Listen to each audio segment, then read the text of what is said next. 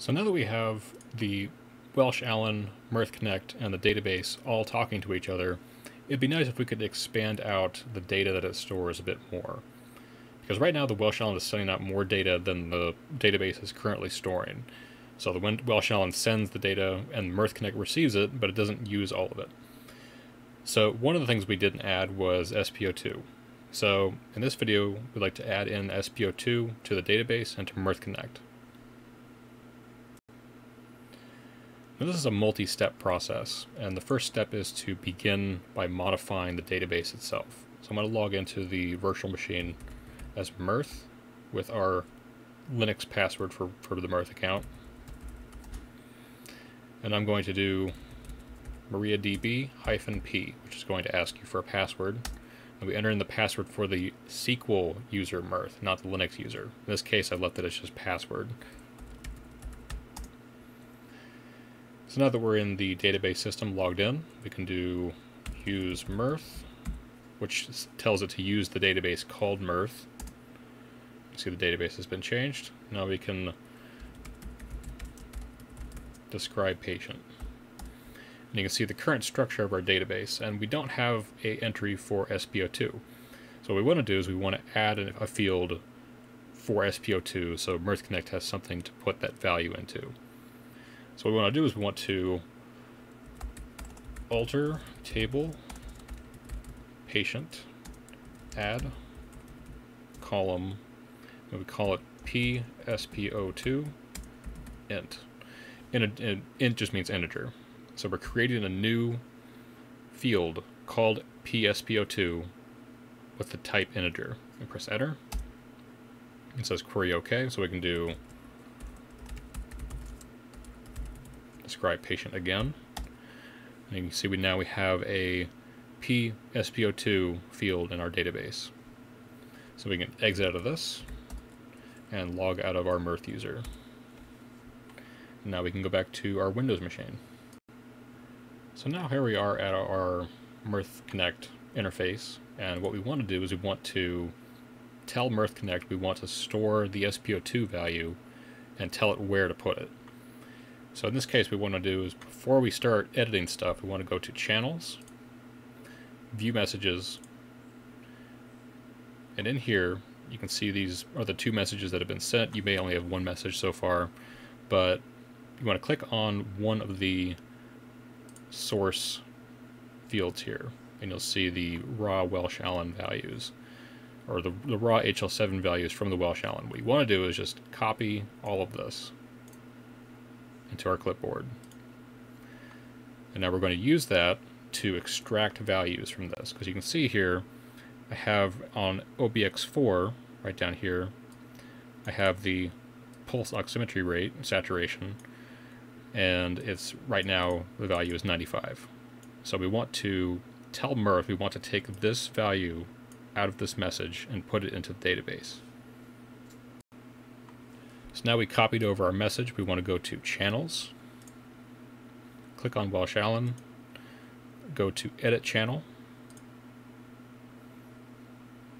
go to Destinations, and click on Edit Transformer.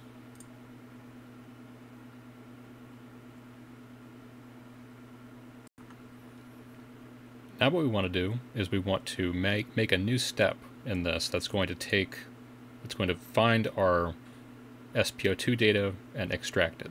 So we want to add a new step. I'm going to call it SPO2. And over here on these three tabs here, you want to click on Message Template. Now in this box here, you want to right click, paste our stored message. You can see that's the message that we got from the Welsh Allen. Now we're looking for the value that's stored in OBX4. So what we want to do is move tabs over to message trees. And you can see our different individual keys here from the HL7 data. And we said it was OBX4, so 1, 2, 3, 4. It's going to be under this one. And it's subdivided under even more fields. In this case, I think it is the 1, 2, 3, 4, 5, 6, sixth field. So we can try OBX6. Nope, so the one before that, so OBX5. There you go. So 95 is our SpO2 value. So what we want to do is we want to take this, click on it, and drag it over into mapping. You can see it automatically fills out this string here. And what this string does is it tells MirthConnect what we want to take out of this message. It converts it to a string and then prepares it to be sent somewhere. So what we want to do now is we want to click Validate Step. Say Validation Successful. Click Validate Transformer. Successful, so we can click Back to Channel. Now we want to edit our SQL query to tell it to include the SpO2 data. So what we're going to do is we're going to edit this top line here first. So go all the way to the end, just before the parentheses, add in a comma, and then you're going to give it the same name that you gave it when you made the field. So in this case I named it PSPO2, all lowercase. And now underneath here, under the values, same thing, right before the parentheses, you want to add a comma, space, and then from this list here, if you scroll down, we have another field called SpO2. So all you have to do is just take this and drag it over to that new spot just before the parenthesis here. And it fills this out. Now we can click Save Changes. Click Validate Connector. And then click Deploy Channel. And click Yes on that.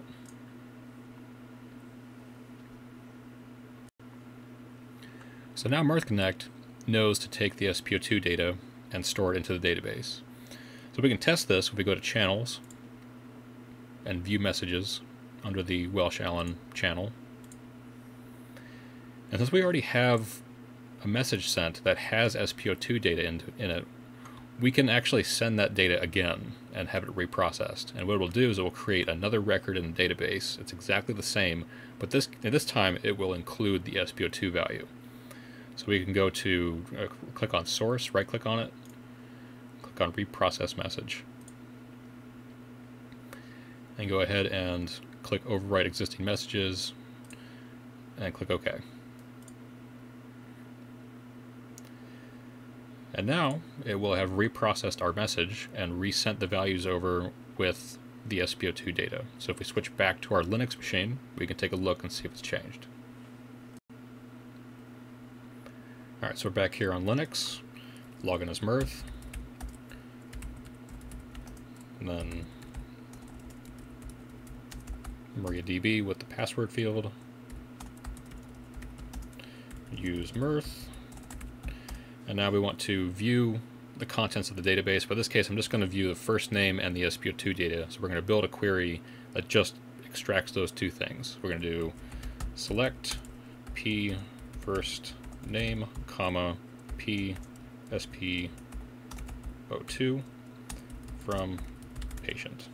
And that will show you only the values of the first name and the SpO2 number. Click Enter. And you can see here we have our records here from before, where from before we weren't counting the SpO2 value. So that extra John record in the middle doesn't have an SpO2 value. But when we reprocessed it, it sent the same result over. So the next field down is the same person, but this time it has the SpO2 value in the database.